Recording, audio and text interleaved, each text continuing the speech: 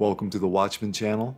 This channel is all about world news and Bible prophecy, pointing to the soon return of our Lord and Savior, Jesus Christ.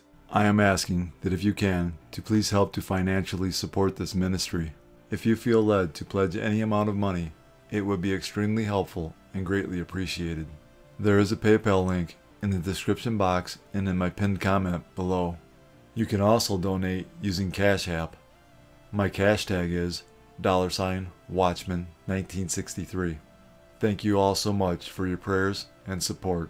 God bless. Jesus said, as a sign of his coming and the end of the age, there would be an increase in deception, false Christs who will deceive many, wars and rumors of wars, nation against nation and kingdom against kingdom, famines, pestilences, earthquakes, Christian persecution, apostasy, false prophets, and lawlessness, causing the love of many to grow cold. Jesus said all of these signs would come like birth pains. Jesus was likening last days events to a woman in labor. As the labor progresses, the pains increase in both frequency and intensity until the baby finally comes. As we get closer to Jesus' return, all the signs he gave us as a sign of his coming and the end of the age will become more frequent and more intense. All of these signs are manifesting around the world in our time.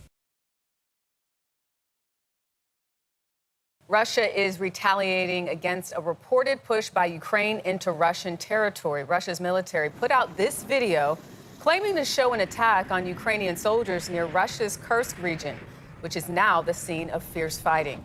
Ukraine is taking the fight into Russia. This video posted on social media allegedly shows its forces pouring over the border, while another on a pro-Ukrainian account appears to show Russian soldiers surrendering in large numbers. Moscow is scrambling to block the advance with artillery and airstrikes. Russia's top general tries to project an image of control, telling President Vladimir Putin the offensive of 1,000 Ukrainian troops has been halted. On the ground, a stunned Russian man tells the camera the fighting has damaged everything in his village. The White House says it wants to know Kyiv's endgame. We are going to continue to stay focused on making sure they have what they need to defend themselves against Russia's aggression. Ukraine is targeting Russia's Kursk region, far away from the main front lines in the east and south. The two-year-old war has ground to a stalemate. Moscow throws wave after wave at Ukrainian defenses, making small but costly gains. Meanwhile, Russian missiles continue to rain down on Ukrainian cities. On Tuesday, one damaged a clinic in Kharkiv. Ukraine hopes the recently delivered F-16 fighter jets can protect its skies and help turn the tide of the war.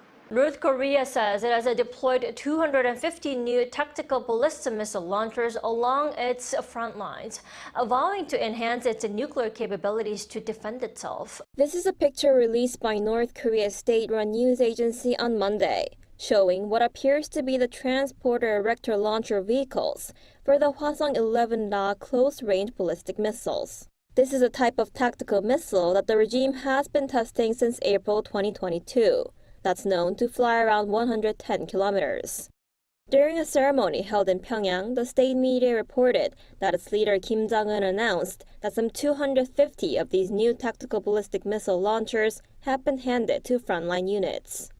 Each of the 250 new launchers can carry 4 missiles, which means when operated all at once, it could be possible to launch 1,000 missiles.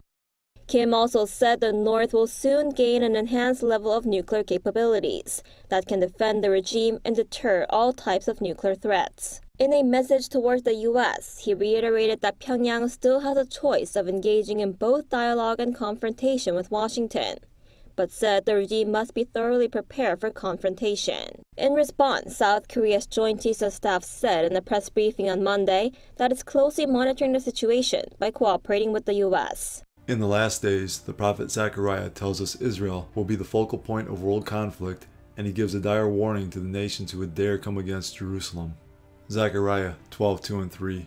Behold, I will make Jerusalem a cup of drunkenness to all the surrounding peoples, when they lay siege against Judah and Jerusalem.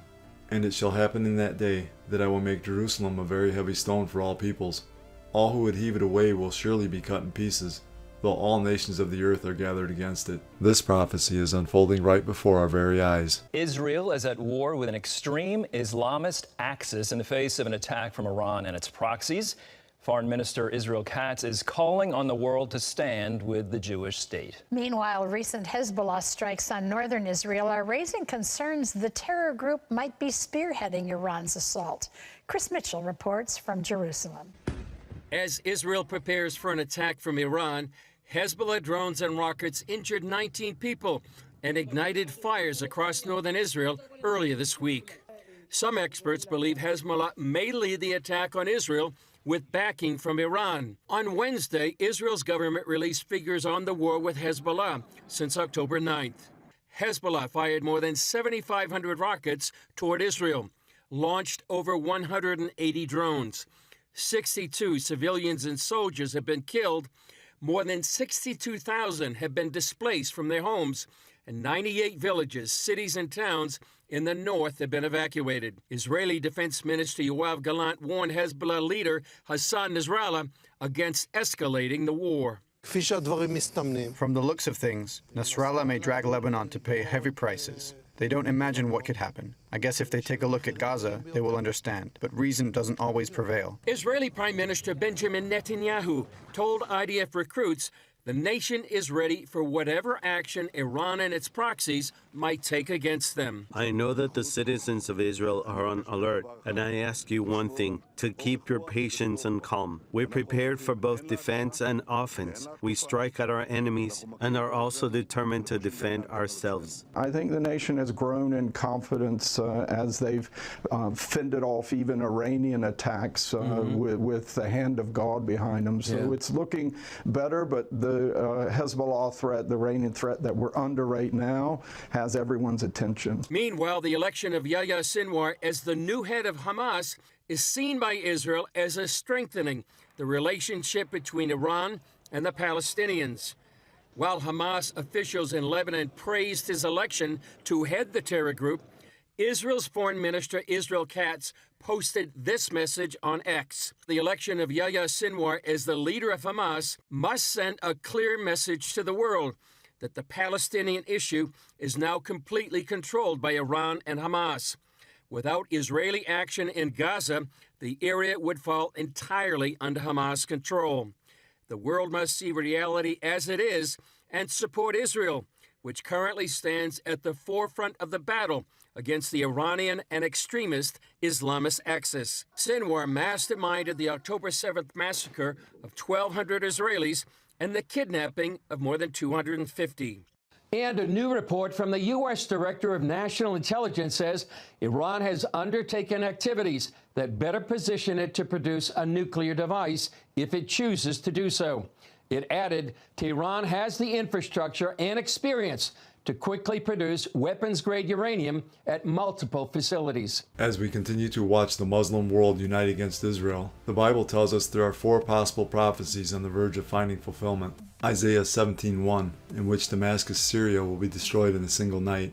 Jeremiah 49, the prophecy of Elam, which could infer an Israeli attack upon Iran's nuclear program. Psalm 83, in which the Muslim nations that border Israel will mount an attack on Israel in order to cut them off from being a nation. Ezekiel 38 and 39, known as the War of Gog and Magog. In this prophecy, a coalition of nations led by Russia, Iran, and Turkey will attack Israel in the last days in order to take Israel's wealth. In a show of force, Israeli warplanes flew low over the Lebanese capital, breaking the sound barrier several times and creating sonic booms. They were the loudest heard by residents of Beirut since Hezbollah opened up a front along the border to help Gaza 10 months ago. And it happened minutes before Hezbollah's leader was to address the one-week memorial for their slain military leader Fuad Shukr, during which he made clear Iran, Hezbollah, and Yemen's Houthis will respond to Israel's recent aggressions, regardless of the consequences. Our response is coming, God willing. The question is whether we do this independently or will there be a coordinated attack from all the members of the Axis. This is an option. Maybe we decide that it is in the interest of all if each responds alone. We may all respond at the same time. This is a big battle. Israel killed Hezbollah's chief of staff Fuad Shukr in an airstrike in the southern suburbs of Beirut last week. Hours later, the political head of Hamas, Ismail Haniyeh, was assassinated in the Iranian capital, an attack Iran blamed on Israel. Hours before Nasrallah's speech, Israel's air defenses failed to intercept explosive drones launched by Hezbollah that reached some 20 kilometers south of the border with Lebanon, despite the heightened state of alert. Israel has been bracing for the promised retaliation. Officials are defiant, saying the country is prepared for any scenario, including a swift transition to offense. And we're currently fighting a seven-fronted war by Iran that is seeking to strangle us, but we are, of course, seeing down their terrorist proxies. Tensions are at an all-time high. Streets are almost empty. It wasn't the first time we heard Israeli jets flying over Beirut, but the loud booms created panic. People were shaken and headed home. Now they and the region waits for what comes next in a dangerously escalating conflict. That wait, according to Nasrallah, is part of the punishment. Matthew 24, 6 and 7. And you will hear of wars and rumors of wars. See that you are not troubled, for all these things must come to pass, but the end is not yet. For nation will rise against nation, and kingdom against kingdom. Nation is the Greek word ethnos, which means a race, as of the same habit, i.e. a tribe, especially a foreign, non-Jewish one, Gentiles, usually by implication, pagan. What I believe Jesus is saying here is that there have always been wars and rumors of wars. But when you see the same ethnic group fighting the same ethnic group, now pay attention. His return is near.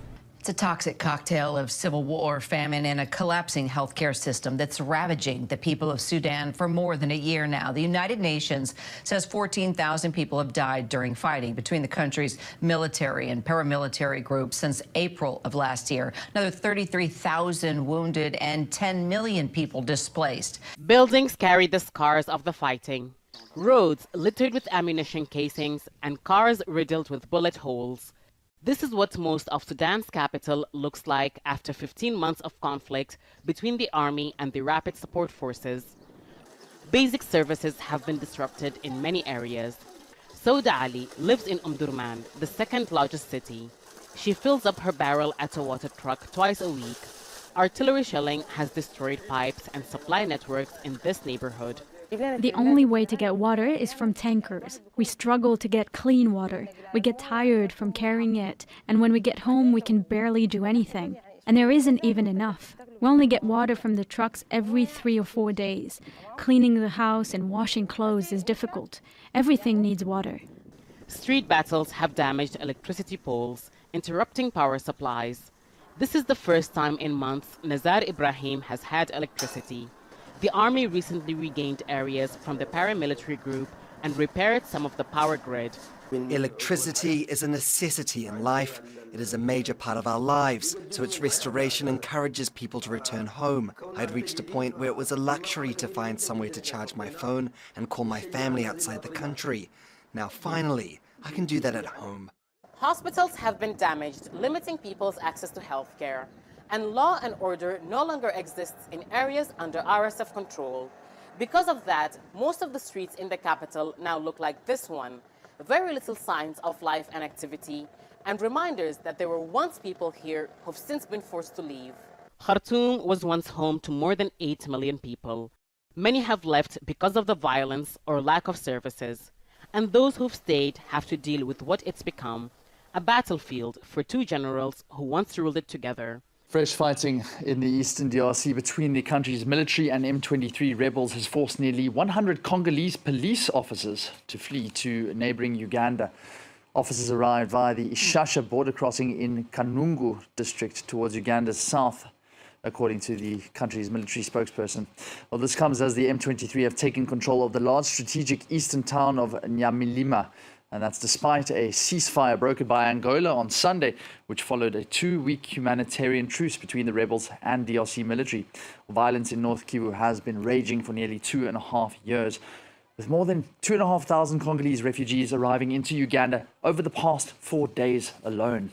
Reeling from Friday's deadly attack, these Mogadishu residents are determined to pay their respects to the victims. On Monday, hundreds rallied in the Somalian capital to denounce the latest assault commandeered by the Al-Shabaab terrorist group. I'm calling for the Somali people to wake up and fight against Al-Shabaab. You shouldn't be intimidated. The killers are claiming the Somali identity, but they are not Somalis. On the 2nd of August, a gunman and a suicide bomber attacked the busy Lido beachfront, a popular area for tourists and residents. They killed at least 37 people and injured over 200 others, making it the deadliest act of violence in Somalia in recent months. What had happened here was a mass killing, and it's a national disaster, and someone needs to be accountable for it.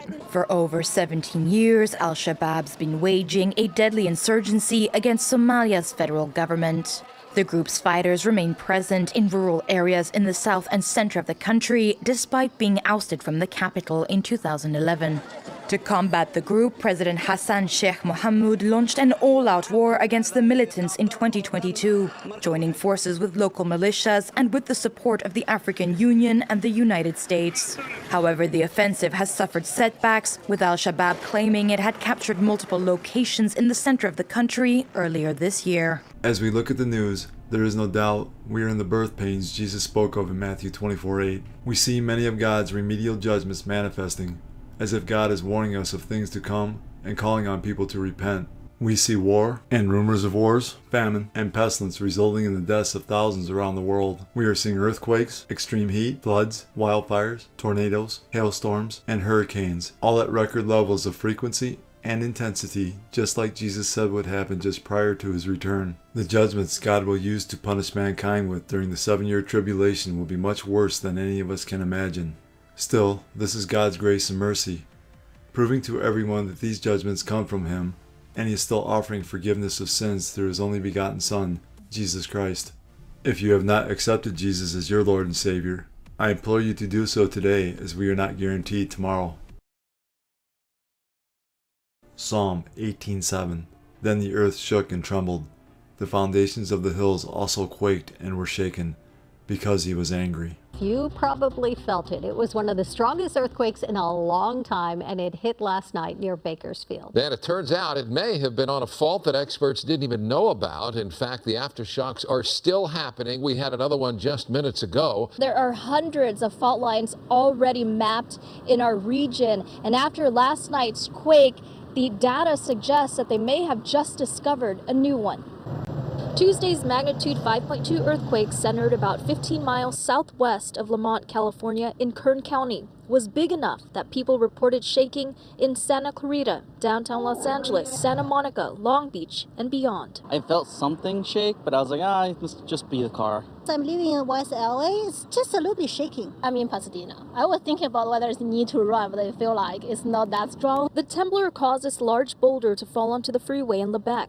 It triggered the state's early warning system, sending an alert on many people's phones seconds before they felt the shaking. A strong 7.8 earthquake hitting the southern coast of Japan, triggering a tsunami warning. The earthquake was centered in waters off the eastern coast of Japan's southern main island, Kyushu. 3 people were injured, but no serious damage was reported. But residents were urged to stay clear of the coastline after the Japan Meteorological Agency said tsunami waves of up to 1.6 feet were detected. The Japanese Meteorological Agency has issued a mega quake advisory after a magnitude 7.1 earthquake struck Kyushu Thursday afternoon. It's part of the Nankai Trough Earthquake Extra Information Protocol, which is a precautionary measure ahead of a possible mega earthquake. The agency says there is a higher than usual potential for one occurring in the expected hypocenter of a mega earthquake in the Nankai Trough area. Officials are urging people to take disaster prevention measures in accordance with information provided by the central and local governments. Preparations include reviewing local evacuation plans and routes, as well as ensuring furniture is fixed in place and checking emergency supplies like food and water.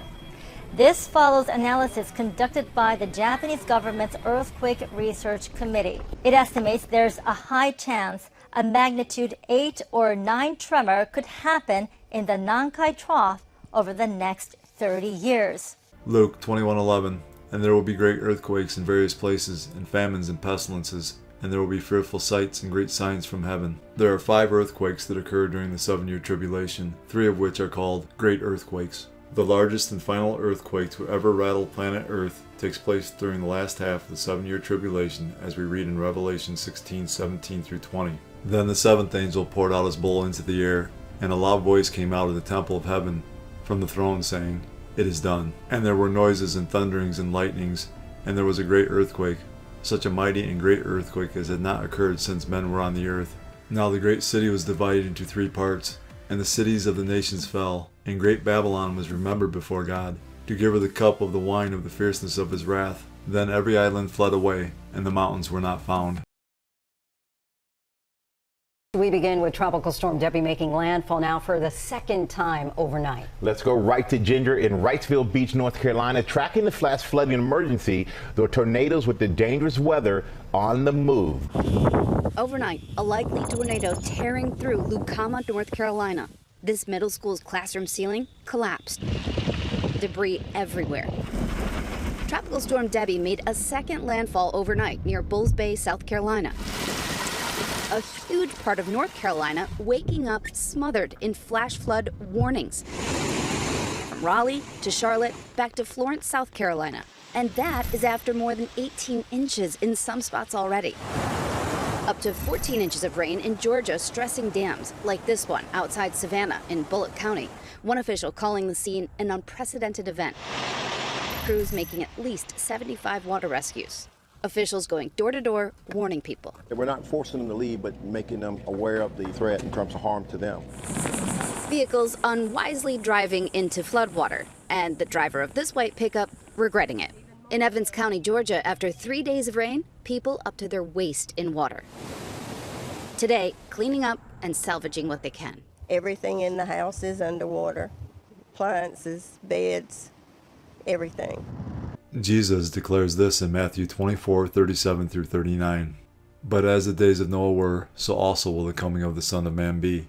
For as in the days before the flood, they were eating and drinking, marrying and giving in marriage, until the day that Noah entered the ark, and did not know until the flood came and took them all away. So also will the coming of the Son of Man be. Jesus tells us in verse 37, when our days parallel the days of Noah, he is returning. One of the things that parallel our days with the days of Noah is the unprecedented flooding the world has been experiencing over the last few years. Jesus goes on to tell us in verses 38 and 39 that when he returns, things will be going on as normal, as people will be eating, drinking, marrying, and giving in marriage. Just as in the days of Noah, when people were caught off guard and the flood came, so also will people of our time be caught off guard when Jesus returns. This morning, from a tropical storm to tornado fears, a possible twister touching down near Raleigh, North Carolina, damaging this middle school. It comes after a tornado tore through the central part of the state in Sampson County yesterday. I was very scared. As Tropical Storm Debbie continues to soak the East Coast. North Carolina's governor warning his state could get hit with more rain in one day than they normally see in months, urging people to stay off the roads. Now is not the time to see if your car floats, because it doesn't. 20 million people are under flood alert from Georgia to New York. In Bullock County, Georgia, a number of roads washed out after dams were overpowered by fast-moving floodwaters. Rains from the tropical storm already flooding communities as far north as New York and New Jersey. And all the water overflowed into our homes over here. Snarling air travel with serious flight delays up and down the East Coast. We were just devastated. It was bad. And today is a double threat. Those in Debbie's path are under a flood risk, but we are also seeing a potential tornado risk that could be higher than any day we have seen so far. Like these children in the Chinese city of Shanghai, people across Northeast Asia are finding different ways to get through this punishing heat wave. Soaring temperatures have set a daily record for maximum demand on the power grid as this city of 25 million people tries to keep cool. In Japan, the heat wave has proved deadly. with more than 100 people dying of suspected heat stroke in Tokyo in July, a month that recorded the country's hottest day since records began. With temperatures this year more than 2 degrees above average, the authorities have set up cooling centres and mist spraying stations for tourists and local people alike. I get so sweaty. I can literally squeeze out the sweat from my shirt. In Japanese schools, children and their teachers are also suffering. Children can no longer do what they used to do, like playing in the schoolyard. This is the reality of school life today. While inside some older schools, a lack of insulation means air conditioning systems strain to keep classrooms cool enough. In South Korea, Seoul has activated its special situation room to coordinate efforts. And street cleaning trucks are being used to cool road surfaces to keep temperatures down, especially in the cities. For more than 2 weeks, Seoul, like many other major cities, has endured the so-called tropical night phenomenon, with nighttime temperatures staying consistently above 25 degrees Celsius, and with this heat wave set to continue for at least another week. In North Korea, unprecedented summer rains have caused extensive flooding along its border with China and prompted leader Kim Jong-un to dispatch thousands of volunteers. Jesus said a sign of his return would be more frequent and more intense weather, as we read in Matthew 24:7 and 8. And there will be famines, pestilences, and earthquakes in various places. All these are the beginning of birth pains. Pestilence is the Greek word loimus, which means a plague. Definition of a plague is any large-scale calamity, especially when thought to be sent by God. God has used plagues in the form of extreme weather in the past, and will again in the future. The 7th plague on Egypt was hail. Don't forget about the famine in Joseph's time. One of the biggest is the flood in the book of Genesis. In the future, during the 7-year tribulation, God will once again use extreme weather in the form of pestilence as judgment. In Revelation 16:21, God uses hailstones weighing 100 pounds each, and great hail from heaven fell upon men, each hailstone about the weight of a talent. Men blasphemed God because of the plague of the hail, since that plague was exceedingly great. In Revelation 16:8 and 9, God uses scorching heat. Then the 4th angel poured out his bowl on the sun, and power was given to him to scorch men with fire, and men were scorched with great heat. And they blasphemed the name of God who has power over these plagues, and they did not repent and give him glory. So when Jesus Christ warns us that just before his second coming there will be famines, pestilences, and earthquakes in various places, you had better believe that these occurrences are a sign from God and that he is about to intervene. The signs of Jesus' soon return are so strong now, and the evidence is so clear, that any person willing to accept the truth can see that the end of the world, as we know it, is near. For God so loved the world, that he gave his only begotten Son, that whoever believes in him should not perish, but have everlasting life. For all have sinned, and fall short of the glory of God. But God demonstrates his own love toward us, in that while we were still sinners, Christ died for us. For the wages of sin is death, but the gift of God is eternal life in Christ Jesus our Lord. That if you confess with your mouth the Lord Jesus, and believe in your heart that God has raised him from the dead, you will be saved. These are the ABCs of salvation. A. Admit that you're a sinner. B. Believe in your heart that Jesus Christ died for your sins, was buried, and God raised him from the dead. C. Call upon the name of the Lord, and you will be saved. Jesus paid the price for mankind's sin. He has provided a way to spend eternity with him and the Father. All you have to do is believe in the Lord Jesus, and you will be saved. God has already done all the work. All you must do is receive, in faith, the salvation God offers. Fully trust in Jesus alone as the payment for your sins. Believe in him, and you will not perish. God is offering you salvation as a gift. All you have to do is accept it. Jesus is the only way of salvation. That being said, we must repent of our sins. While repentance is not a work that earns salvation, repentance unto salvation does result in works. It is impossible to truly and fully change your mind without that causing a change in action. In the Bible, repentance results in a change in behavior. Repentance, properly defined, is necessary for salvation. One day, Jesus is coming. You may be at church. You may be at work. You may be asleep. God grant that you will be ready when he makes his personal appearance. My God, what if his appearance occurs on a Sunday morning? My prophetic word to you this morning is get ready! Get ready!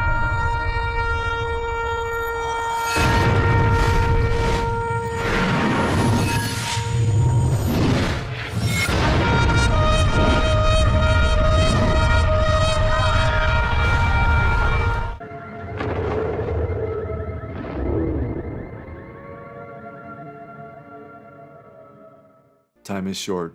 Call upon the name of Jesus today.